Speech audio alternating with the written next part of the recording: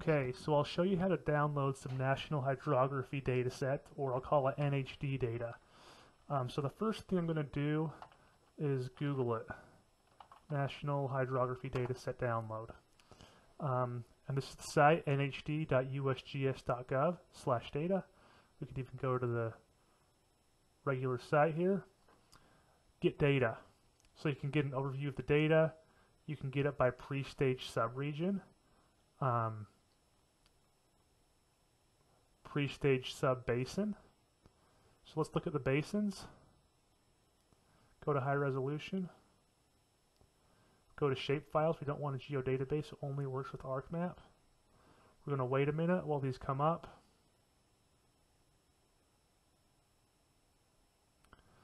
Now I'm going to show you something. So this is HU8 here. And you see how there are 8 digits? These are 8-digit hydrologic unit codes. The more digits, the smaller the basin. I think you're going to want something bigger than this, so I'm going to go back. Back again. Back again.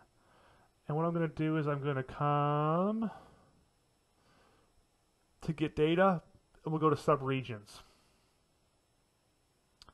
Okay, high resolution, shape. Wait a sec for this to pop up. See how it says HU4? These are HUC4s. They have 4 digits here.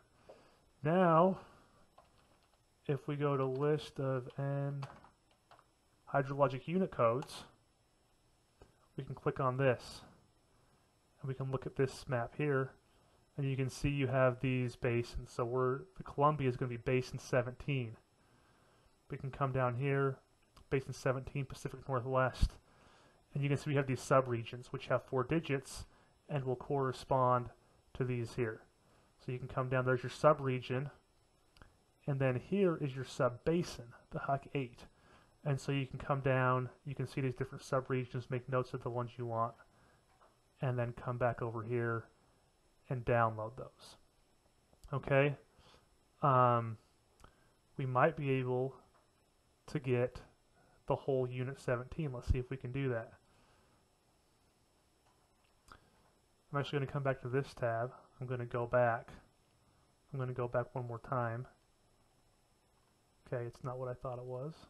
Sorry. Let's go back over here, get data. Watershed boundary data set. You can get them by state also.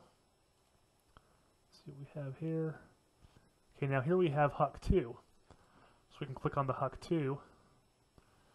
Give it a minute. Shapefile. And we can come down to 17. And you want the zip folder. Whenever you download, you want the zip folder. I'm not going to download it because you see how it's pretty big, 344 megabytes, almost half a gigabyte. It's going to take half an hour to download. I'll show you one I already have. This is different data. But if I show it in my folder, it's here. It's the zip folder. If you right-click on it, there's the 7-zip. You can download this. It's I don't think it comes with Windows, but you might have WinZip, which you can also use to extract files. Then it will give you a folder with your files. Now, let me go to a folder that should have data I've already downloaded. So here's some NHD data for Utah for the whole state. Okay, now you're seeing some things in the area flow line. This should give you all the streams. Point, water body, and then you have these HU2, HU4, 6, 8, 10, 12. These are your subregions. These are your sub-basins. These are intermediate. These are smaller than sub-basins, and these are smaller watersheds. And so that'll give you a lot of different watershed data. Anyway, that's basically how to do it. If you have any questions, feel free to let me know.